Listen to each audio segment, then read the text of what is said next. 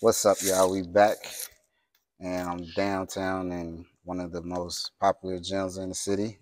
I got one of the best trainers in the city, Turon Long.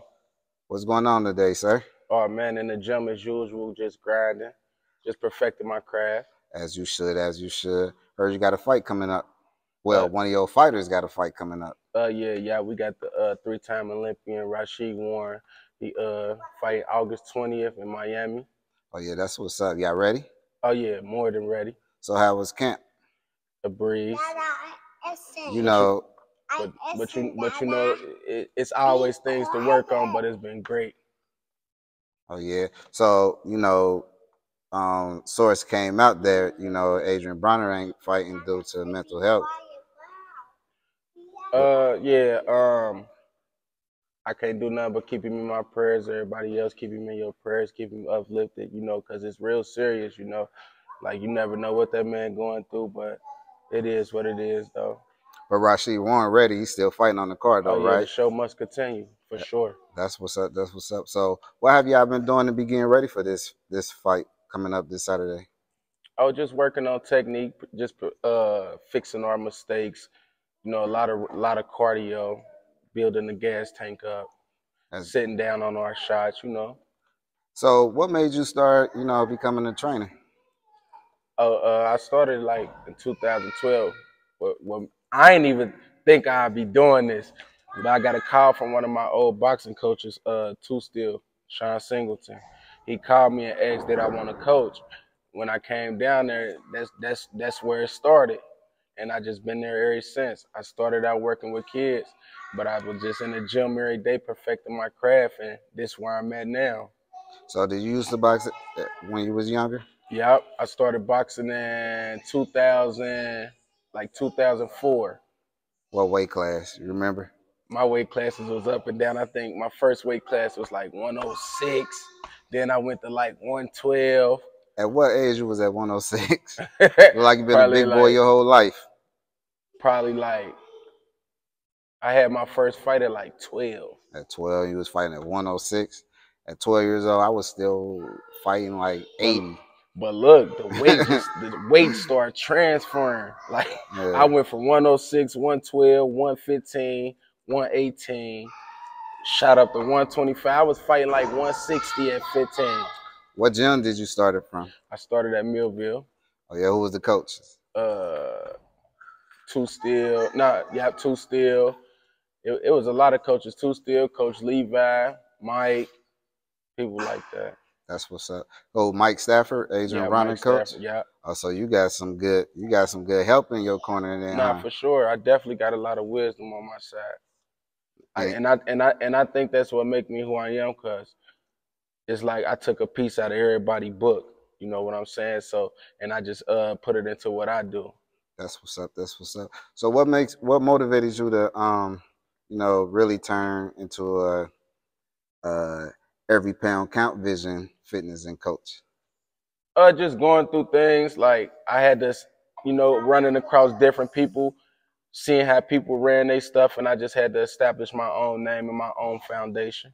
That's what's up. So any other boxers you train? Reagan, Raushee Warren, Robert Easter Jr., Devin Alexander, Quayshawn Toller, AJ Bennett, Daniel Long. I pretty much work with everybody in the city. Wait. Let's slow it down. Did you say Duke Reagan, the recent silver Oh yeah, the recent, medal yeah, Duke Olympian? Reagan.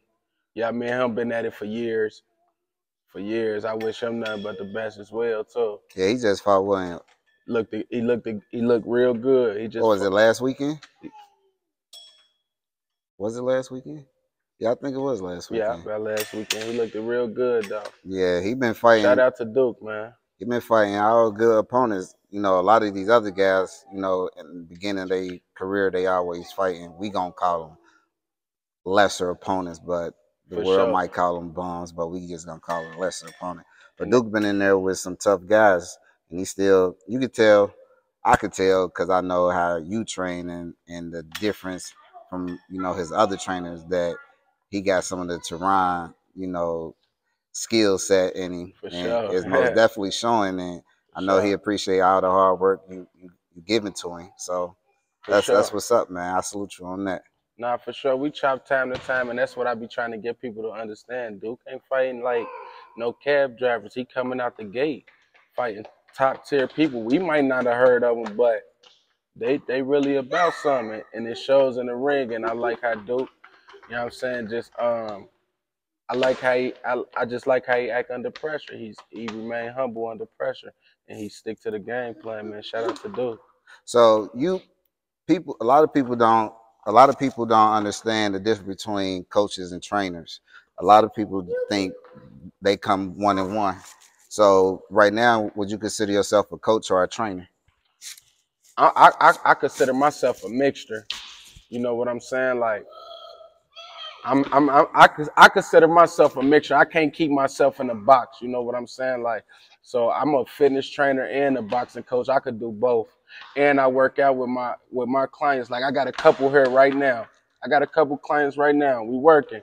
We just working. It's just what I'm saying, we just warming up. But like I do this with a passion, and like I tell people, I do it in my sleep. I love it. You know what I'm saying? So So like, these two guys here, you think what they gonna do? Box or just getting back in shape? oh, they just want to get in shape. Okay, then. So, do you see yourself becoming a head coach? Yeah, in the future, yeah. Are you gonna start with adults, or are you gonna start with the youngins? I see you got two of them right here. So, you gonna turn Well, them into boxers, or for sure. Yeah, they growing. For sure, for sure. But right now, like I'm just on the journey, like I'm just aiming big right now. You know, I'm young still. I know I got time to come pick these kids up. Like I don't mind training these kids, and I know and I also know I got the time to come back and pick these kids up. Like, so I just want to continue like on my journey, like just aiming big to open up doors for myself where I could be able to come back and pull a hand. so all these upcoming trainers, coaches, or people that wanna become a trainer, or coach. You got any advice for them? Yeah, just be consistent and do it from the heart. That's what's up. And you know what's crazy? A lot of people don't understand the hard work, the discipline that these coaches got to go through to make sure these fighters, these kids, these adults get the proper training to better themselves in life and inside the ring or inside the gym, just to become more healthier than a normal person is that don't understand the knowledge of this. Because some people go to school to become trainers, and some people just go through the experience, like myself. I didn't go to school to be a trainer, but I had the experience to pass out my knowledge to these kids. And I watched you. Matter of fact, if people don't even know, I'm gonna tell a story. Here's my story. Y'all can't see me, but I'm gonna tell a story. Turon might have been the person that made me want to be a coach. And also he gave me the inspiration to fight. It was in this very ring almost like 6 years ago. I did pad work with him, and he was slapping the shit out of me. And I'm older than him, and yet he's still slapping the shit out of me. But that would humble me and made me decide, let me give this one more chance. And today I just want to say thank you, man. For sure. But look though, can I give you your flowers though? I'm proud of him. He came a long way. I'm talking about, man. I remember when he first started giving mitts, he used to be slapping like this. Like now it's just so crisp and pure. And I love what they got going on Real Deal up at Real Deal too, man. Thank you. Shout out to Real Deal for sure. Yeah, but this just come back from our history in Cincinnati. We known from helping each other out. Like a lot of other cities, a lot of their gyms are segregated, but we here in Cincinnati, we help each other out. Like me and Turon are from different gyms, but me and Turon are still, we in the same lane, but at the same time we understand the whole respect. He do his thing, I do my thing. There's no competition. Yeah. It's just we just in the same lane, but there's no competition. Yeah, there ain't no competition because it's like it might be things I could learn off them. Right. They doing with they little amateur. It might be stuff like I tell him every time I say, "Oh, I seen something you did that I like, bro. Keep going, bro. I see the improvement."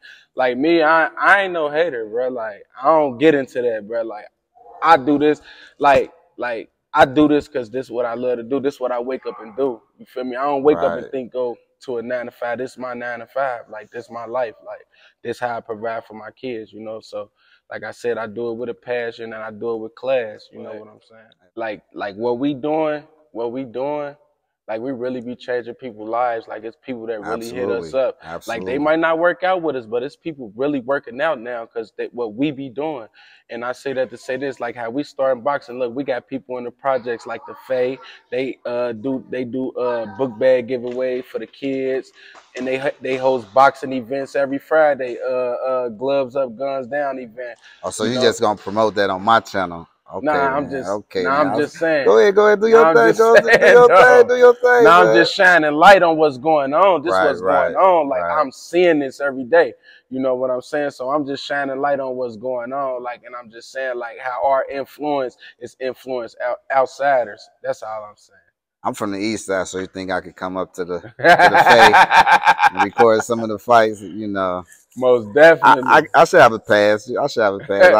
Always. I used to stay in the Renatas when I was little. Oh yeah, so, always. Come on, I got more than good. So y'all heard it. Turon gave me a pass. I'm from the West Side. Yeah, he greater than the government check, y'all. All right, well, we gonna wrap this up because I know Turon, clients got work to do, so I'm gonna let him get back to his day. So for sure. Nice talking to you, sir. Appreciate it, brother. Good luck on your fight this weekend.